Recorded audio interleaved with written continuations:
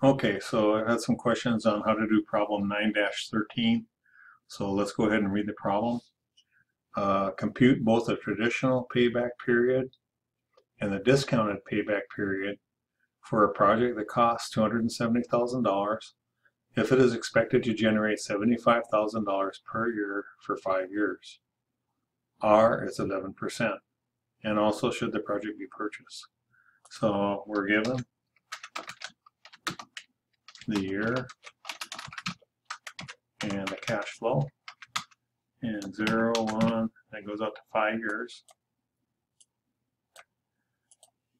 And it costs $270,000, so of course that's going to be negative because it's coming out of our pocket. That's a cost. And then we're going to have a positive cash flow of $75,000 for the next 5 years. Okay? And we can make this look nice, I guess, by we can center it and put a little border around it.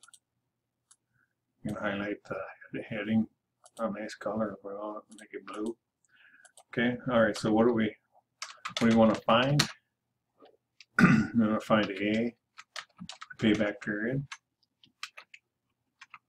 and B, the discounted payback period, and C, should the project be purchased.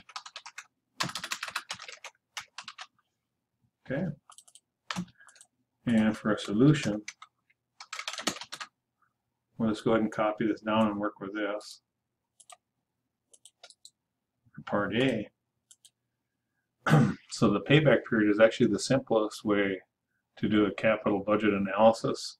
In fact, you have to have zero knowledge of finance in order to do this because it has no time value of money involved in it at all. You don't even consider R. Okay. Oh, by the way, up here, I forgot to put R in here, so I'm going to click on 9, on row 9. I'm going to click on the number 9. I'm going to go Insert, and I'm going to go ahead and put R is 11%. Okay. So we don't need R though for this problem. So basically, we're just going to calculate the running balance at each year. So we're starting out, so I'm just going to equals this because that's what we're starting out with. And then I'm going to have a positive cash flow at the end of year 1. So I'm going to go equals this, what I started with, plus my positive cash flow. So at the end of the year 1 now, I've paid back $75,000, so now the running balance is only $195,000. So I'm going to do that for each year. And since I already have the formula here, I can just simply double click and it copies it down. And so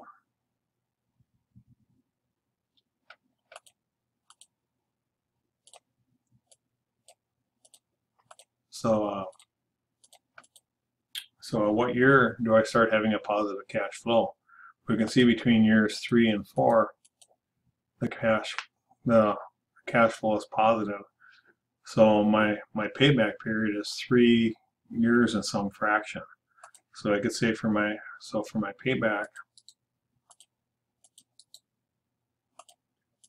it's equal to 3 years, and then a fraction.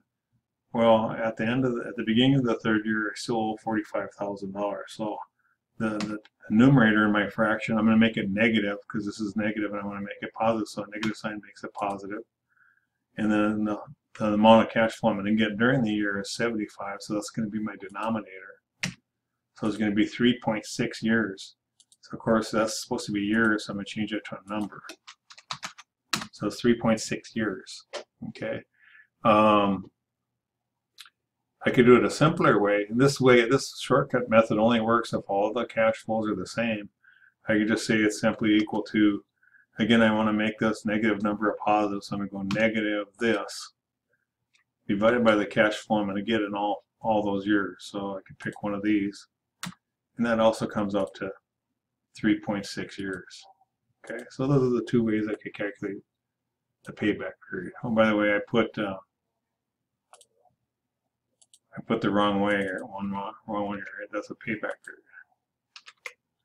Okay, so now let's do the discounted payback period. So I'm gonna copy these down,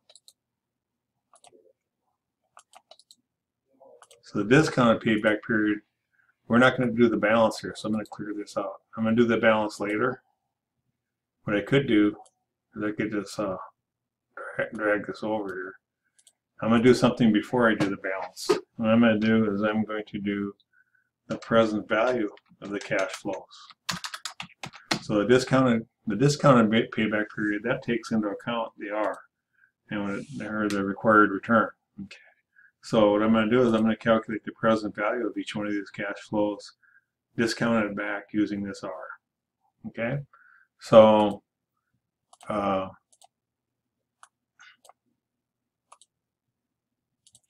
so this is actually going to be, this is going to be the same again. And this is going to be equal to the present value. We're going to use this rate. Now this rate, we want it to be absolute because I don't want it to move down when I copy the formula, so I'm going to hit F4. And the number of periods is 1. So I'm going to click on the 1. That can be relative, so I don't have to hit F4. It's going to move down as I copy the formula. There's no payment. The cash flow is right here underneath all this, and I can't click on it. So I'm going to have to type in the cell address. So it's B25. So I'm going to type B25, and then I'm going to close it. So the cash flow is 67.57. Now you notice up here I have it positive, so this needs to be positive. This isn't a negative cash flow, so I got to click on it again. And to make a negative positive, I'm putting a negative in the front. So year one discounted back to the present value of 67,000. So let's go ahead and do the other years by double clicking the formula. So as we go off further into the future, discounted back to the present, it's going to be a smaller amount. Okay. So now I'm going to fix this formula. This is equal to this. And it's going to be simply the same thing I did here for this one. It's going to be equal to this plus this. And I have my balances, and this takes longer, right? This is going to take a longer fraction. Okay, so because this is not 75,000 any longer, right? So it's going to take a little bit longer to pay it off.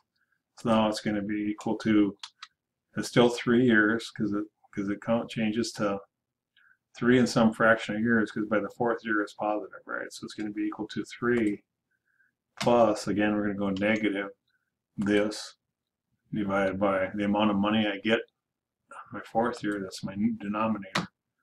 So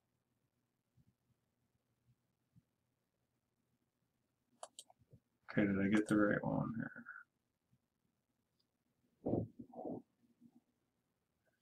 Looks like I have a formula error here. Let me check here. Something's not making sense. This equals this plus this. Copy it down.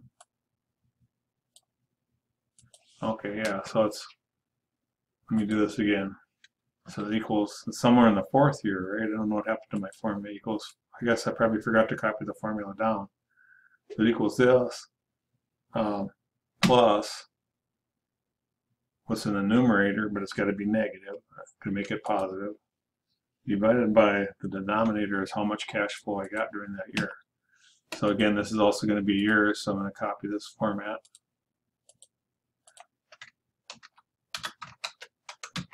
And that's C, right?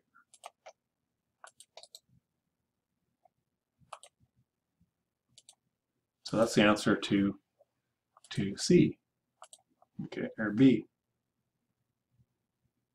All right, for C, should the project be purchased? Okay.